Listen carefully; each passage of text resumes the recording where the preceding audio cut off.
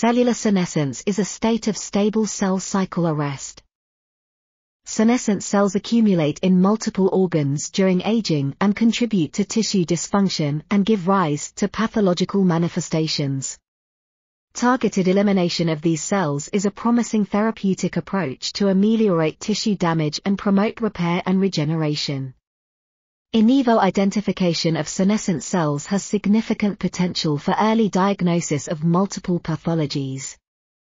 The authors review existing senolytics, small molecules, and drug delivery tools used in preclinical therapeutic strategies involving cellular senescences. They also review the clinical research landscape in senescence and discuss how identifying and targeting cellular senescence might positively affect pathological and aging processes.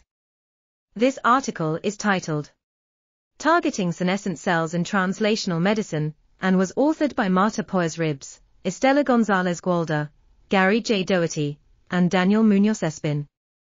We are article.tv. Links in the description below.